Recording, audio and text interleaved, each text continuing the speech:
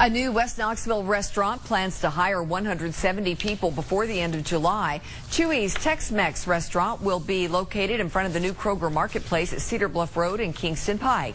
It will be the first Chuy's in East Tennessee. There are 5 locations in other parts of the state.